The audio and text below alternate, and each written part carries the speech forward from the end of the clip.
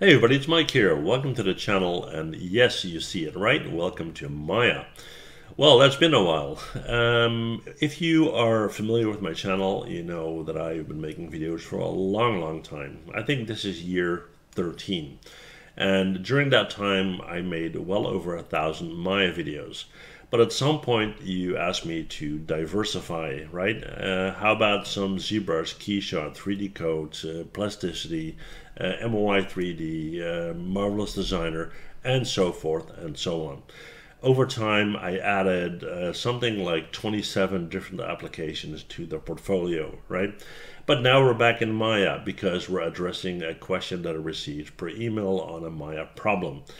Now, before we dive into the fix for that problem, I want to do a little interactive viewing where I want to ask you to let me know in the comments what you want me to do. Do you want me to revert back to Maya and kind of make the channel a dedicated Maya channel? Or do you want me to continue to mix it up, right? I mean, I really enjoy making the videos. After all, I've been doing it a long time, but it has to be useful for you, right? That's why I'm making the videos. Okay, so do me a favor, let me know in the comments. Okay, now let's go to today's problem. I received an email saying, hey, my object looks weird. I got green and yellow arrows sticking out of it. Well, it took me a while to understand what he meant with arrows, but now I understand that we're talking about normal orientation indicators. So let me explain what they are, what the green ones are, what the yellow ones are, and how you can get rid of them, right? Okay, now let's start by creating an object. We're going to go and create a simple sphere, all right? Now, this sphere consists of vertices, edges, and faces, as you know, right? Edge here, vertex here, face here. Now, when you're modeling, it's important that you know what the orientation is. And it's important for a couple of reasons. For example, for texturing and lighting purposes. Because if it is out of whack, then you will see artifacting and you will have a whole bunch of problems. And you can even have issues with rigging, right? So it's very important that it's all set up correctly. Now, how do I know whether they are correct or not? Well, let me turn them on so you can see them. So we're going to right click to the object mode, then we're going to make sure it's selected. We're going to go up to display, we're going to go to polygons, and let's go to face normals, right? And now we've got a whole bunch of green lines taken out. Now if you look closely to the faces, you see that each face has a line perpendicular to the orientation of the face, pointing outwards. Green as in good, I guess, right? And the orientation is what it should be.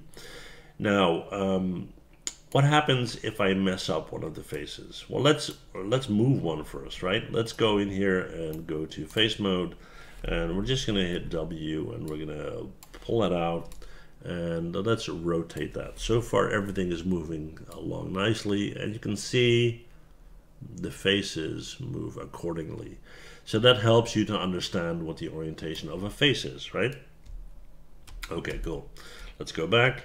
So what if for whatever reason you have reversed a face? So we're gonna select this guy again. We're gonna go up to mesh display and reverse, and now suddenly your green line is gone. However, if you right click and go to face mode and take a whole chunk of this and delete it and go look on the inside, suddenly you have this green line sticking inward.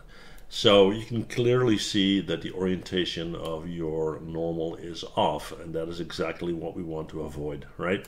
So let's go back a few steps. Make sure that that's correct as well. There you go. So that's the purpose of these. And before I show you anything else, you can also go in and change the length of these lines. So you can go up to display, polygons, and you can go to normal size. And if you go in here and say 2, then they are very long. And if you say 0.1, very short, right? So we're just going to do 0.4, fine. All right, so now we know all about the green lines, what they're for, what the orientation should be, and what the purpose is and all that, right? Okay. Now, next up, we're going to do is we're going to right click, we're going to go to object mode, make sure it's in object mode, and then we're going to go up to display, and we're going to go to polygons, and we're going to go to vertex normals. So we get a whole bunch more because every vertex now has a normal orientation sticking out, right?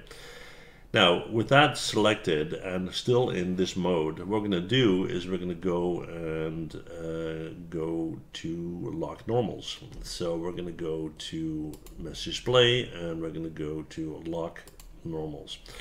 Now, you see that the ones that are sticking out of the vertices are now yellow, meaning that the normal orientation is locked down, so you can't change it. Now, why would you want to do that? Well, to be honest, I've never done that ever, but you can, right? And it is mainly for the purpose of doing something very specific with lighting, shading, and texturing and that kind of thing, where you don't want that to change, right? Or you are working on something and you want to make sure that you don't mess up a certain section of your model. But that's beside the point. It's very, very rare. I don't think you'll ever need to know how to do that. But more importantly, if you ever have your model looking like this, how do you get out of that situation, right? So first we're going to do, make sure you're in object mode. We're going to go back to mesh display and we're going to go to unlock normals, which will turn them back to green. Now, how do you get rid of them? Because every time I click my object, I got these all sticking out, right?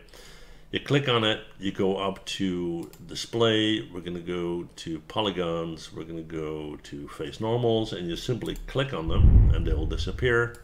And then you go to polygons and vertex normals and you click on them and they will disappear as well. So really that's all there's to it, right? So yeah, that's what I wanted to share in this video. Hopefully the person sending me the email is satisfied with the solution. Again, let me know in the comments if you want me to continue with Maya or not, right? Well, that's for me. Thank you so much for watching. See you guys in the next one.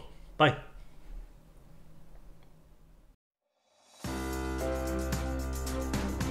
Well, thanks for watching. And before you go, please hit that MH button to subscribe, okay? See you guys next time. Bye.